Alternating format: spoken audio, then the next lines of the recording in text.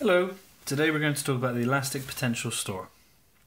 Now, the elastic potential energy store is obviously the store of energy due to the change in shape of an object, which is intimately connected to the topic we're talking about. Now, whenever a force compresses or stretches an object, work is done. And that transfers energy to its elastic potential store. As long as the force applied is below the limit of proportionality for a particular material or object, then this equation here is true. And that equation states that the elastic potential energy is equal to half multiplied by the spring constant multiplied by the extension squared.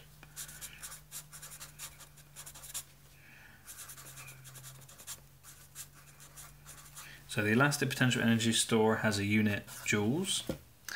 Then the half is basically it's the same thing as 0.5. You could use either one in your calculator and you'll find the same answer. K was the spring constant we mentioned before.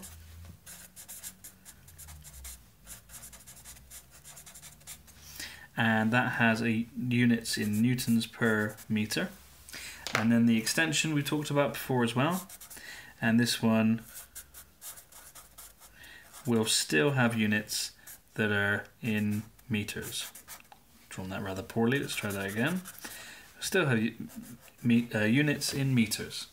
The thing to remember is that whatever your number for the extension, you have to square it, because as it says there. So if you had an extension of, let's say you had an extension of 0.01 meters, a 1 centimeter extension, then you have to remember to square that number. That does not mean that you just put a square in the unit. That's incorrect. Okay? What it means is that you take the 0.01, you multiply it by itself, and then you should find that you have an answer. Wow, this is going to be a really small answer. 0.0001 meters. But actually, there isn't truly a unit for that until you finish the calculation. So you need to make sure you're squaring the number, not just putting a square symbol. This is incorrect. Okay? So that's the equation for the elastic potential energy store. The elastic potential energy equals half times the spring constant times the extension squared. You'll notice it's quite similar in form to the kinetic energy equation, which you will have seen previously.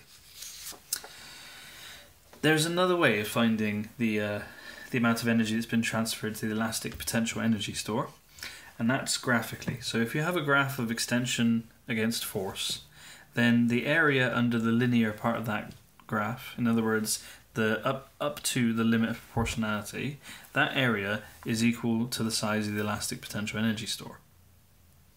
On a little side note, we keep saying that this equation only is true up to the limit of proportionality, and that's partly because beyond the limit of proportionality you have plastic deformation, and where you have plastic deformation, energy is transferred to other stores, such as the thermal store of the object and maybe the thermal store of the surroundings.